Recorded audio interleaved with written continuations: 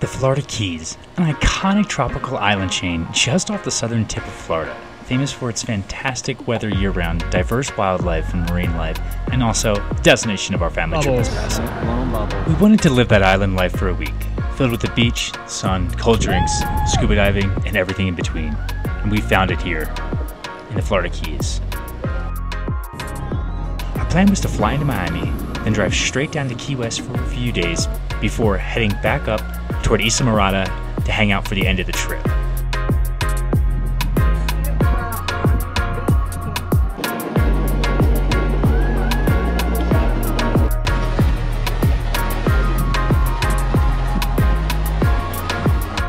Day 2 here in Key West, and today the plan is to go do some diving. We headed down to the harbor in town to find our dive boat to go scuba diving. The boat ride to the dive site was about 40 minutes from Key West.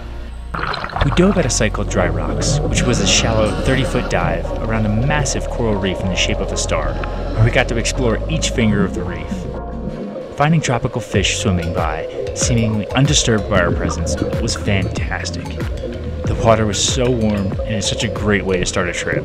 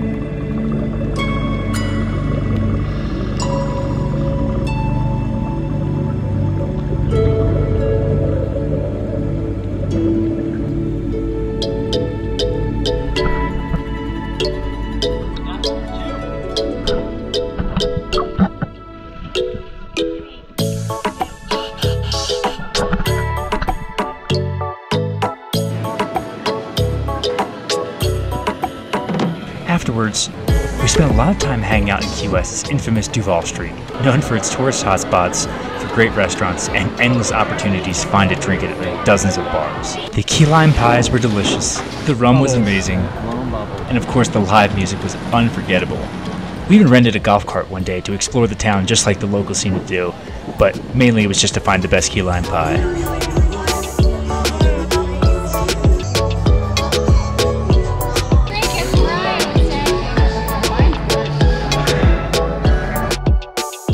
After our time in Key West had to come to an end, we headed east, back on Highway 1 toward Islamorada, but made a pit stop on the Bahia Honda State Park to hang out and beached all day.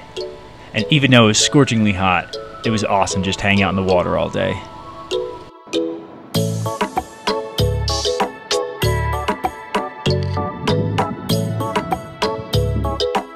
Once we arrived at Islamorada, we realized this piece of tropical paradise was way more of our speed. We stayed on the bay side of an island at the Hollow Beach Resort.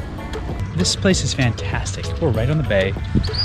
Comes with kayaks, I think bikes, I don't know. And yeah, so it's in the morning. We're just gonna go out tooling around. Courtney's parents are over there. And it's just another beautiful day. Fingers crossed, hopefully we're gonna go diving today. Another incredible day in the sun here in Florida.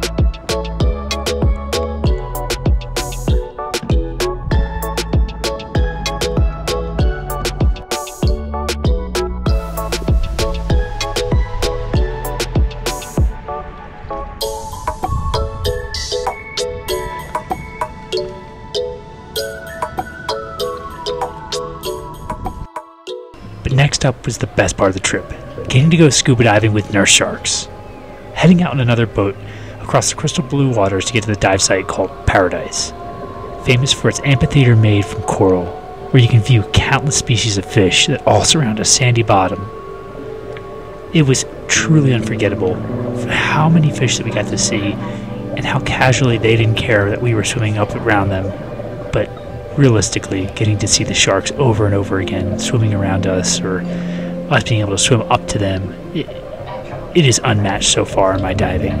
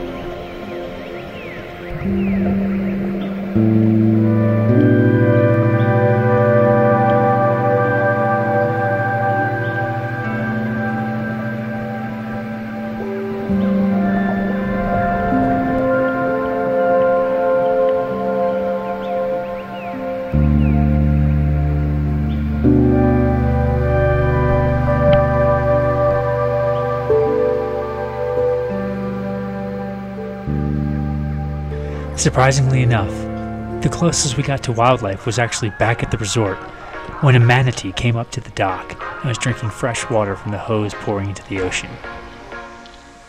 It was incredible to see how such a big animal could be so docile. They really are the cows of the sea.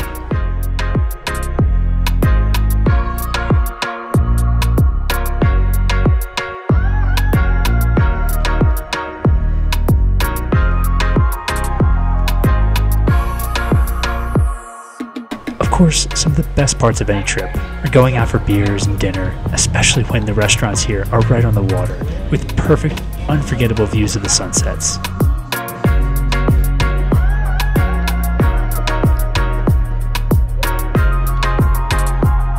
Our trip to the Florida Keys unfortunately had to come to an end, but not before one last experience of a lifetime. We all got to go parasailing for the very first time. Admittedly, I did not think this was going to be nearly as fun as it ended up being.